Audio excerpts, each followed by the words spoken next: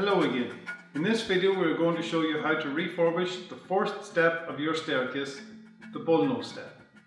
This is a Bullnose step comprising of a solid oak top and a veneered riser. You can recognise it by its rounded edge shape. If your staircase does not have a Bullnose step but a flush tread, you can skip this video and check out the next tutorial on how to refurbish your steps and risers. First step. Remove your carpet and any protruding nails or screws. It is easy to do and you can see a smaller me doing it in this strange little box.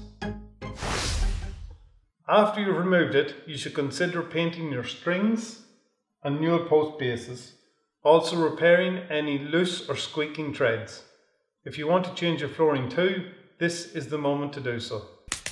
After ordering your Bullnose step and riser, you will notice each riser comes with two different types of mouldings. One which is curved in is for the top of the riser underneath your step.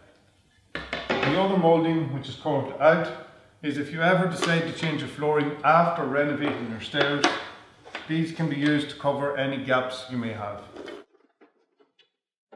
Each riser comes with this box section inside. For this particular staircase we are going to need to remove it. This can be done with a few delicate blows of the hammer.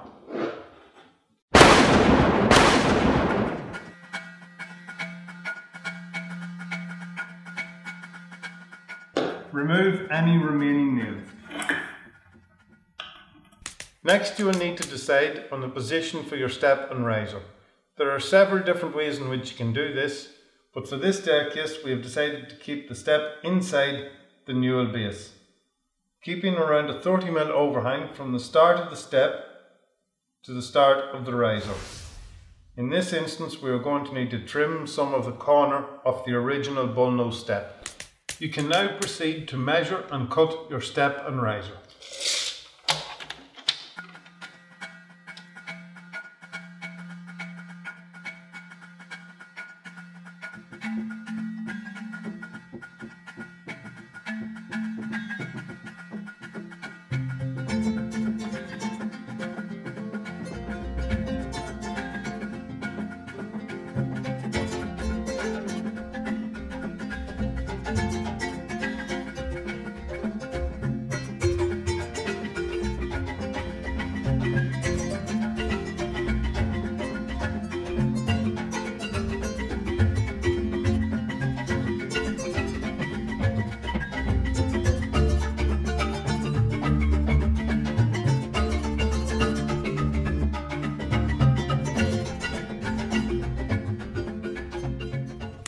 After cutting your step and riser, try them for fit.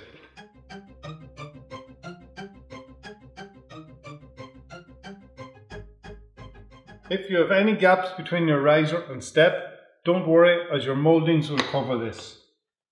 For securing your riser in place, add some blocks of wood. These can be secured with either screws or brads. It is now time to fit your step and riser in place. We're going to be using some polymer adhesive and some brads.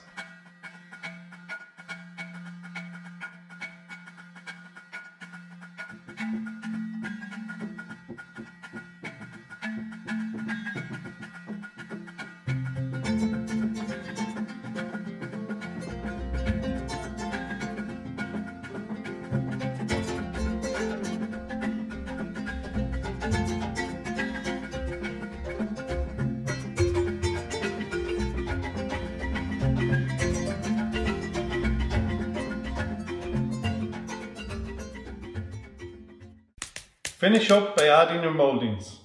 Don't forget it's the one that's curved in that goes underneath the step.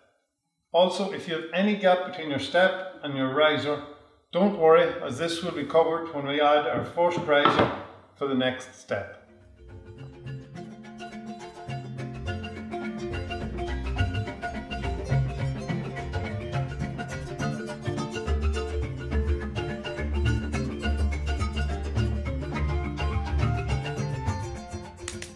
It's now time to sit back and relax. Have a cup of tea or coffee. You've just finished fitting your Bullnose step. Check out our website and our YouTube channel for the next video on how to refurbish the remaining steps and risers.